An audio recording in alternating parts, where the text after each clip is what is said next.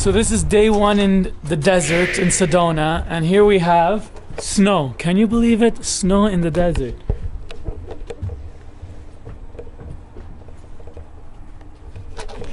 I don't get it. I don't get it.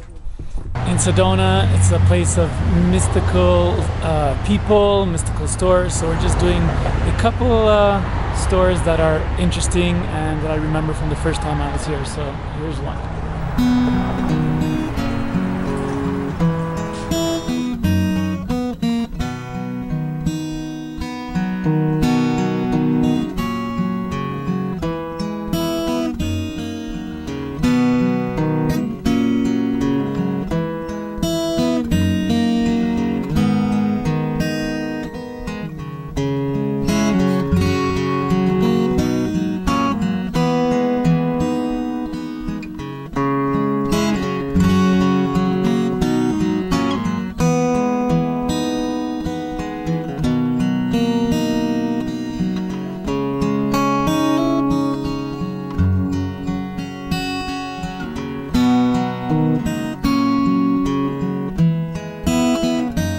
Day two in Sedona. Today we plan to do all the land journeys that was scheduled yesterday.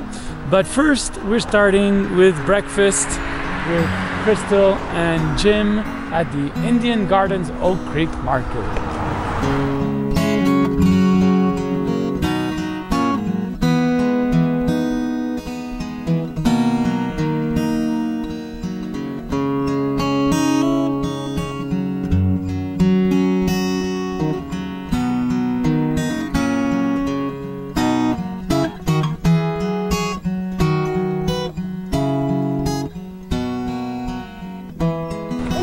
Homesite of the first settler in Oak Creek Canyon in 1876 or 1877. Let's say first white settler, first person.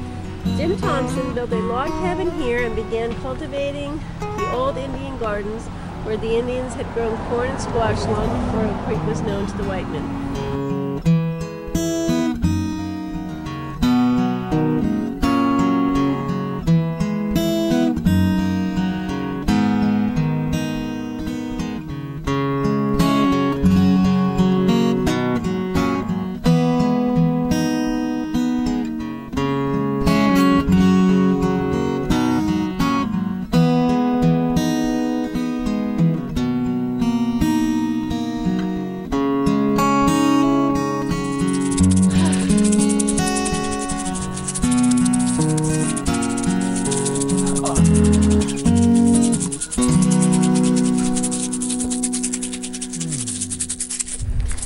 Last land journey of the trip.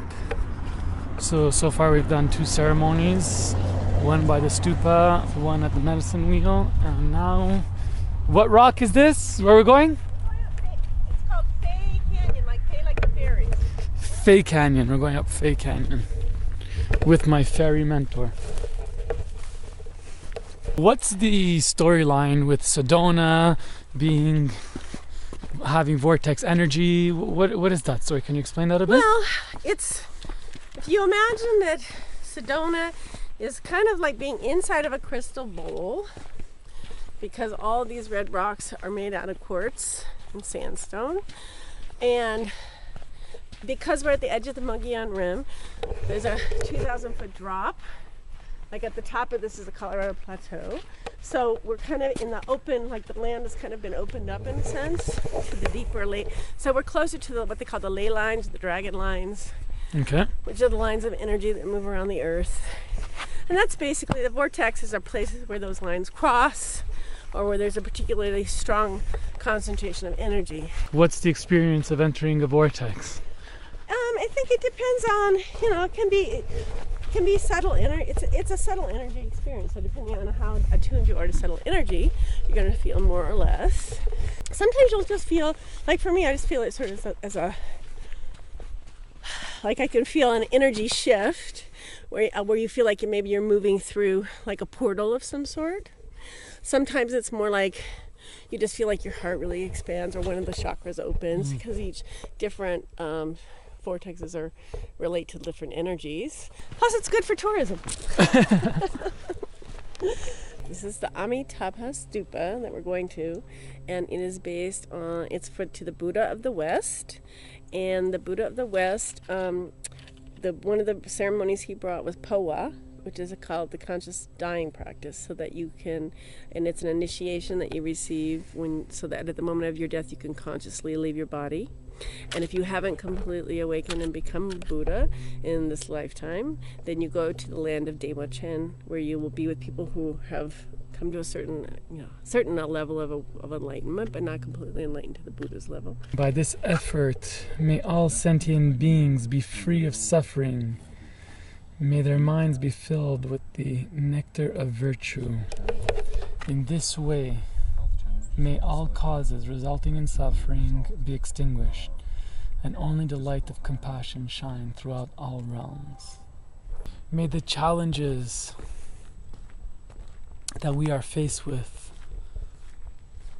result in awakening of consciousness, as each terrorist activity, as each political move of power and gain be a rung in the ladder of opening our consciousness to remembering our true nature. This is the opportunity we have each time something bad happens in the world. We have the opportunity to choose unity, to choose love, to face fear and dig deep and have the courage to go beyond ourselves, our limited self, and our limited ego, and choose love. Oh.